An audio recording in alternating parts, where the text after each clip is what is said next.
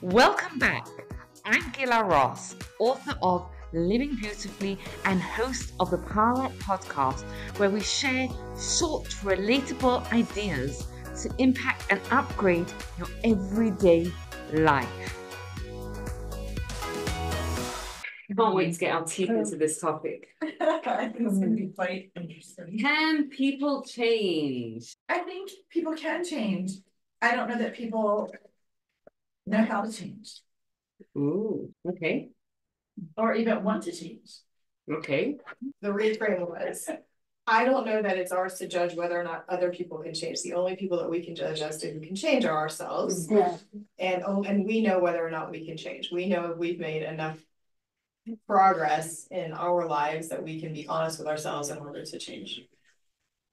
1 minute. So I'm going to back up a little bit, because before we can even delve into how to change, do people want to change, we have to know whether it's a possibility for people to change. For sure they can. Okay, so we have everyone agrees on for sure they can change? There, you can. The question is motivation and awareness.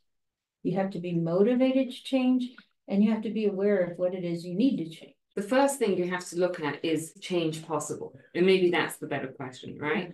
Because sometimes you're like, yeah, people can change, but like when it comes to me, that's not happening. It's just the way I am, right? Or we don't see the problems in ourselves or whatever. So maybe the better question to ask is it possible? Right, before we can sort of delve into how do we change, it sounds like, is everyone on agreement that people can change? It's going to be a fascinating discussion. Let's start with an incredible story. Anyone here has heard of Rachav? Rachav. Who is Rachav? Okay, she's incredible. It's a remarkable story. She was the prostitute in Jericho. That everyone in Jericho, all the leaders, all the kings that used to go to, like that's like, she was like top of the trade. So what's the story? The Jews are traveling through the desert. They're going to come up to Jericho, and beforehand they send spies to spy out the place to see what's going on there. Right? Because even though God had promised them that they would win the war, they still had to do every means possible to sort of figure out, like, what's the morale? What are we getting ourselves into? So they come to Rachav. Why do they come to her? Because she's in with the people in power, right? She knows she has a finger on the pulse. What happens is that the spies are in her house, and the soldiers get wind of the fact that there are spies in Jericho, and they come to her house to try and find out where the spies are. So what does she do? She hides them in some sacks of flax that she has upstairs in her attic. She tells the soldiers that, oh, the spies have already gone that way. And then she lets them down via rope, but before she lets them down, she begs them. She says, when you come back to fight, please keep me alive. Keep me and my family alive, right? And she gives them a sign with the rope and the flax, and the third thing was the window, right? So that's how they'll know to keep her alive. Then she tells them, go hide in the mountains for 3 days.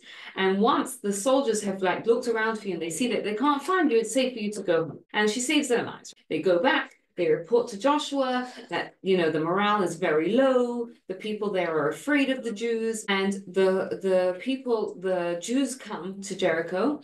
They destroy the entire city except for Rachav.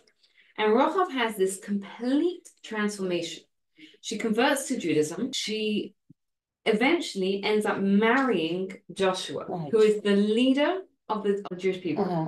So she has this absolute complete transformation from prostitute to wife of the leader of the Jewish people. Let me ask you a question. What do you think motivated Rachav in her transformational journey? Well, she knew that the Jews were going to win. Yes, she knew that the Jews were going to win. Like, if you think about the time period, right? They had come out of Egypt. They had the plague. The Jews were on a win, right? They knew they were afraid. So she knew that she was afraid, but Why? Well, firstly, I mean, it teaches us that people can change dramatically, right? Now we're left with the next question. I think the more important question really is how do we implement that into our lives? Because I don't know if I'm the only one here who's sometimes tried to change something and it's ridiculously hard, right? We fail again and again and again, right? So let's look into her story. And I think if you look on the other side, there's some sources.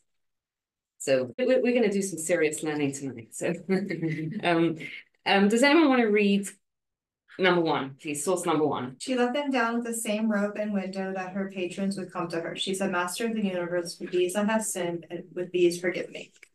She set out to make amends for her sinful life by using the very things that she used to act corruptly. This is the key to her repentance. The above Rashi continues. At the age of 50, she became a proselyte. She said, May I be forgiven as a reward for the rope, window, and flax. She said, Master of the universe, with these three things I have sinned, and with three things forgive me, with the rope, the flax, and the window. Because her patrons would ascend to her using a rope to climb through the window and lower themselves that way as well. Also, she would hide them in the flax. And with these same things, she merited to save the messengers. So it's fascinating if you look at it that she had a change of heart. She knew that she wanted to change. Yet she turns around to God. And instead of saying like, you know, I've done terrible things and I'm going to burn these things and I'm going to destroy them and I'm going to completely change. She says, with these three things, the rope, and we'll talk about soon what they signify, the rope, the window, and the flax, because those were kind of the tools of her trade. She says, with these three I have sinned, with these three, please forgive me, right? With the exact same tools that she used for sinning, these is what she's bringing to God. And we see that she saved them when she's saving the spies, she uses these three tools to save the spies. What's the significance of that? Okay. Yes. Well, I mean, just the fact that whatever habit she had of using these things for negative outcomes, you can be stuck in a habit if you're using the same things. But if you turn around and now use them for something positive, it might actually change your habit as well. Okay, yeah. Well, I was gonna say something similar, like just like money, most objects are not good or bad. It's how you use it. So by using it in a holy way, you know, she transformed the object, just like they say, you're supposed to elevate. We're here to elevate the spark. So she took it and she elevated the object versus the opposite, kind of like what you said. Okay, we're gonna leave that question to the side for the moment. Okay, we're gonna go into source number two. So the source number two is a little bit of a conversation in the Talmud about repentance. Does anyone want to read it? Resh Lakish said, Great is repentance, for because of it premeditated sins are accounted as errors. As it says, Return, Israel, unto the Lord your God, for you have stumbled in your iniquity. Iniquity connotes premeditation. And yet he, the prophet, which prophet is this? Hosea. Calls it stumbling. Resh Lakish said that repentance is so great that premeditated sins are accounted as though they were merits. As it says, when the wicked turns from his wickedness and does that which is lawful and right, he shall live thereby. That is no contradiction. One refers to a case of repentance from love, the other to repentance from. Thank you. Okay, so this is, by the way, classic Talmud, right? What does the Talmud very often do is it brings two different sources which are seemingly contradictory, and then it gives an understanding of what it is. So the Talmud brings two different sources. One that says that teshuvah, which we mistranslate as repentance, literally actually is closer to return. But the process of teshuvah is so great that if someone does something premeditated and they go through this teshuva process, it's counted as though it was a mistake. That's what the one source is. Then in another place, Reish Lakish, the same rabbi, says teshuva is so great that someone who does something premeditated and goes through this teshuva process, it's counted as though they did something good. Think about that for a second, right? Like someone says something, someone eats a cheeseburger in Yom Kippur, and they do teshuva for it. That cheeseburger on Yom Kippur is either counted as, oh, they by mistake, it was oops, a mistake, or it might be counted as a mitzvah if they do teshuva. So firstly, which one is it? Is it that it's counted as a mistake, or is it counted as a mitzvah? So there's no contradiction. It depends on what motivates the teshuva.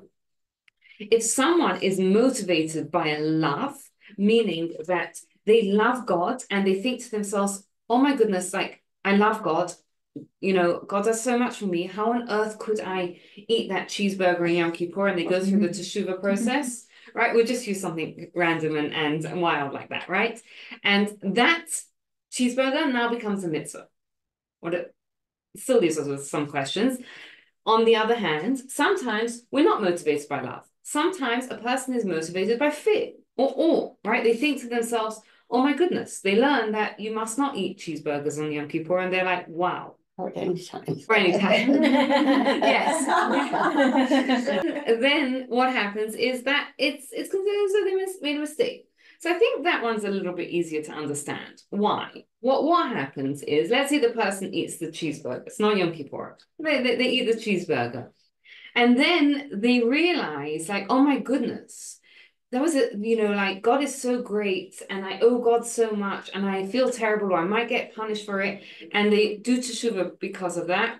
That thing is considered as though it was a mistake. Why? Because they're now a person who has a greater knowledge, right? They now understand that what they did was wrong. And had they had that understanding, they probably wouldn't have done it, right? So it was kind of like a mistake. They didn't realize the impact of it. What's harder to understand is how does it work that if a person is motivated by love, that cheeseburger can now become a mitzvah? If it was eaten by accident. It says here premeditated. Oh, premeditated. They knew it was not kosher, and they ate it anyway. Premeditated is, I know it's a cheeseburger, I know it's not kosher, and I'm going to eat it anyway. Right? Just so that there's different levels of fear of God. There's fear of punishment, there's fear of letting God down, there's fear of not fulfilling our potential. All that's considered part of it. But it's more kind of like a master and a servant, right? A king and a servant, a queen and a servant, right?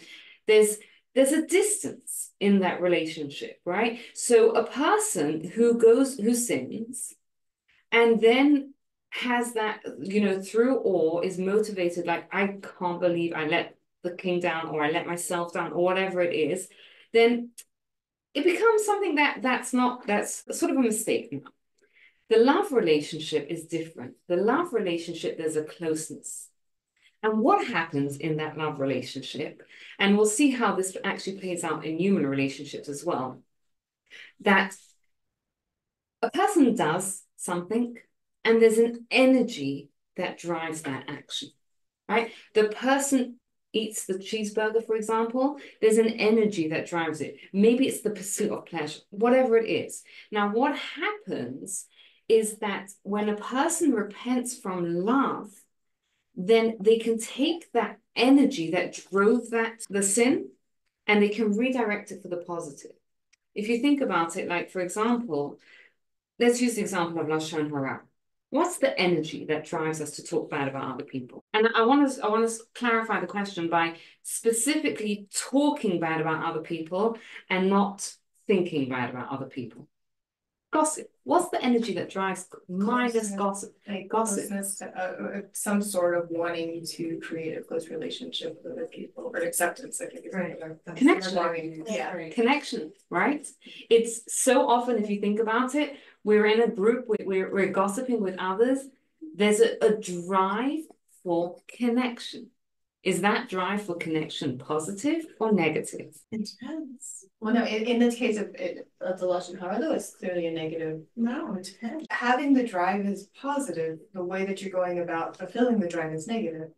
Okay, so it was a trick question. Because the drive itself, we tend to think of, oh, is that good or bad? That's the wrong question when it comes. The drive itself is either more powerful or less powerful. Someone who has a very strong drive for connection, that drive itself is neither positive nor negative. They have a very strong drive for connection.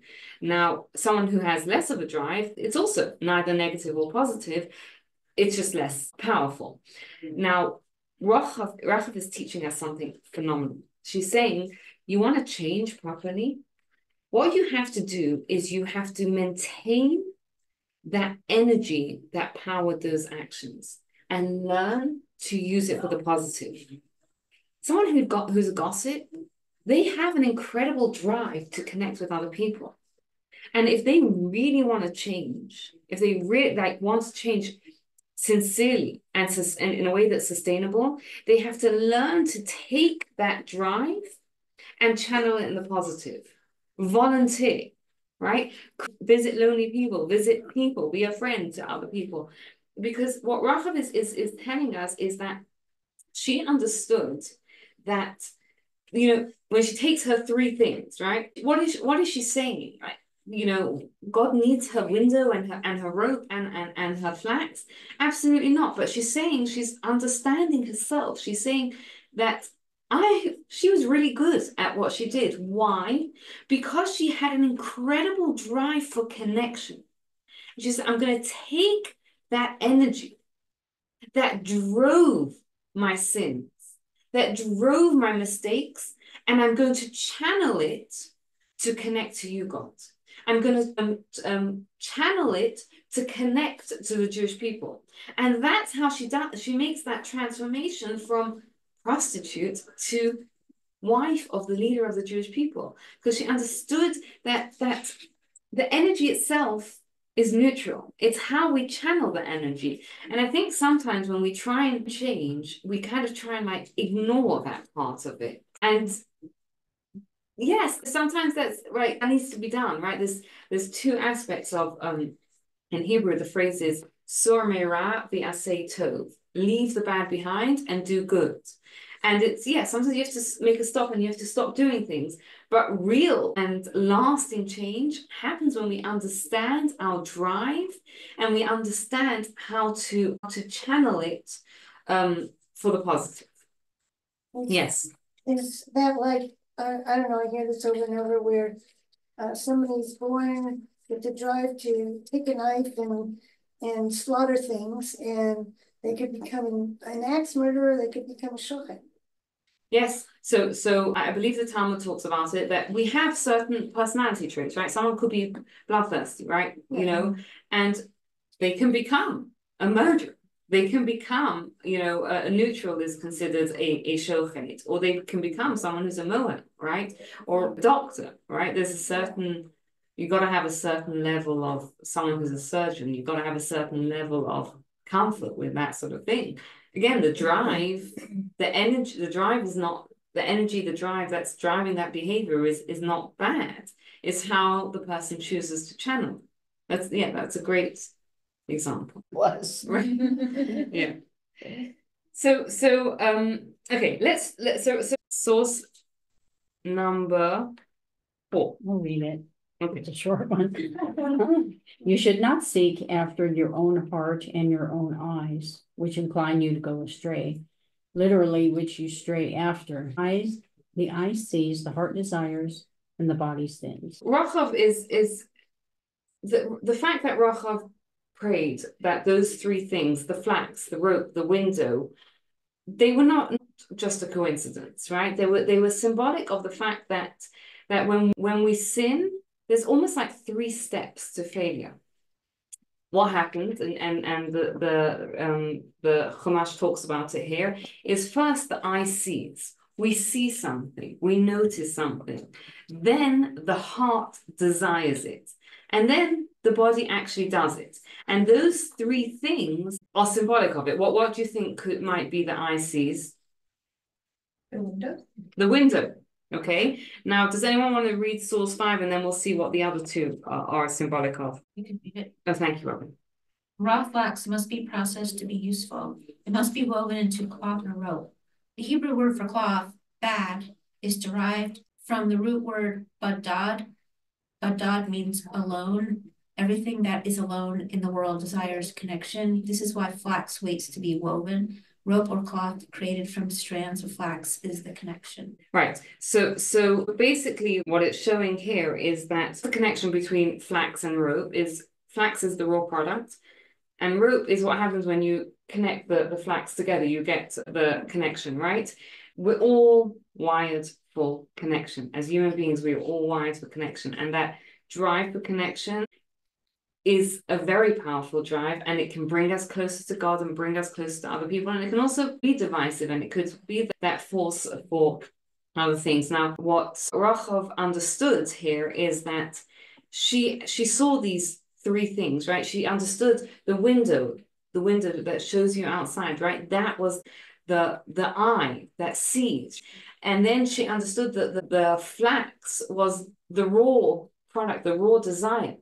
And the action is the rope, right, of the bringing the flax together. And she understood that these are kind of the raw products of what throws us off. And she's going to take that energy that drove her to become the most popular prostitute in Jericho. She's now brought these three things to God and said, with these I sinned, and now I'm going to take that same energy and I'm going to dedicate it to you. And that is how I'm going to kind of do my teshuvah, transform myself. And I think it's an incredible thing that we can learn to understand about ourselves is that, can people change? Absolutely. Absolutely. And the more we kind of understand ourselves and understand what energizes us and what drives us, then we can learn to understand how to channel that in a positive way. So we look at the things that we do wrong, especially we're coming up to Harshani and Kibbutz. We can look at like something we want to change for the next year and try and understand like what's the drive that drives us to do that, and how can I channel it in a more positive direction. I think it's also recognizing the opportunity because, I think it's pretty impressive that she recognized how she could change these things into something positive. Any thoughts, any comments, any questions, anything that really resonated with someone that they want to kind of take with them into the week? I love that it's an energetic thing. I love that it's looking at the underlying motivation as a neutral thing. That's awesome. I really, really resonate with that because it takes shame out of the equation. It totally does. And it's like, we've got whatever the next couple of weeks, we'll talk about what the tools are, how to change. But it totally takes and it shows us. And I think when you think about it, right, you think about Lashon Hara, gossiping about other people, it's like such a divisive thing. But the drive to do it is incredible, right? The drive for connection, like that's, there's no shame in doing that. It's just like, oh, now I know what drives me to do it. Now I know that I need to channel. Thank you so much for taking the time to listen. I'd love to hear your feedback, and if you enjoyed this episode, you'll love my book, Living Beautifully: How to Bring Meaning, Joy, and Love into Your Life, based on the timeless wisdom of Pirkei Avot. And please take a moment to rate, review, and subscribe to the podcast so you don't miss out. Have a wonderful day.